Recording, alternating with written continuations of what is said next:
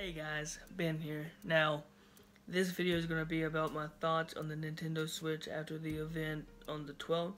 Now, I'm going to start off by saying I have pre-ordered it because it was enough to sell it to me.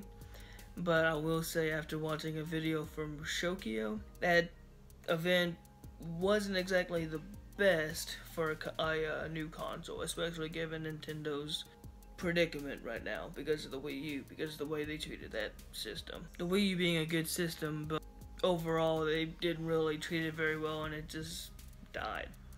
But the Switch, it seems like a good system. It seems like they really have good third-party support. But as Shokio mentioned, which I'll link the video in the description, but as Shokio mentioned, they really didn't show off a lot. Like, they had third parties up there, and they had a guy from Bethesda actually show off Skyrim for it, which, I mean, it's good the system can run Skyrim, but I mean, and it's the new remastered version, but they need like newer third-party support. And I know Take-Two, they said something about depending on how many it sells will depend on their support too, which makes sense. And it's Nintendo's job to sell the system to non-Nintendo fans such as myself or Shoki or whoever, and to sell the system to people who can't make it to events like up in New York and wherever else they're going to have the event. I can't remember all the places right now, but New York's the most prominent one I can think of.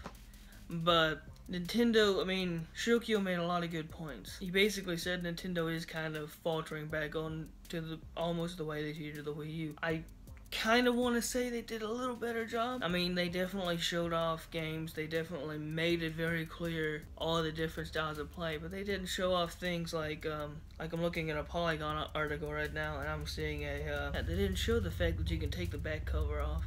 And that's cool that you can do that, but they should have shown that on. They should have shown on the at the actual event what the output was like too. Like right now, after seeing people from the New York event, we know it outputs 1080p, which is fine. I will say that whenever I was watching the event and I saw the Mario game come up, I was like, please be a launch title, please be a launch title. And then it came up and said Holiday 2017. I was like, Nintendo, come on now. Which, on the one hand, I like to see game developers work on games and make sure that they work well before they release them, but at the same time, Nintendo really cannot mess this up. I mean, this is possibly their last chance. If they can't win over the hardcore, the one saving grace from when I was watching the event was the fact that Zelda Breath of the Wild is going to be a launch title. I was thinking too when they first announced that, I was like, there's still a chance they could push that back and make it not a launch title. But then I was like, well, if March 3rd is the definite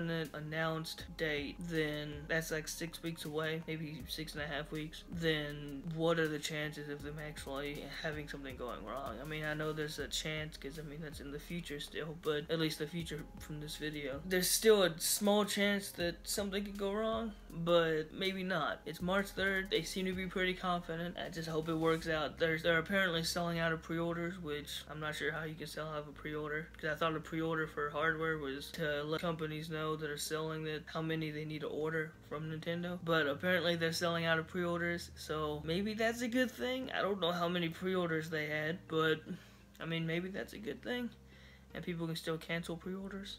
So I mean, at least if you order from Amazon, but I don't know to be honest, so just have to wait and see really. I mean, only the future can tell. So, but Nintendo needs to really amp it up. They were able to save the 3DS because the 3DS was faltering. They weren't able to do it to the Wii U, and Pokemon has something to do with that. So I feel as though if they can get through the launch and they can actually make the deadlines for all these games that are going to be coming out on the system, and if they can sell a decent amount of units and maybe get some third-party support, they'll be fine. Thanks for watching this video, and let me know what you think in the comments below, and make sure you subscribe because I will be putting out more videos as I get my hands on the Switch, which I have pre-ordered one, so whenever I do get mine, I'm going to be making more videos on that. And just subscribe if you want to see that, and like the video if you liked the video, or dislike it if you disliked it. And right there you can watch some more or you can watch a video that is similar to this one. So, thanks for watching the video, guys, and y'all have a great day, and we'll just see what happens in the future.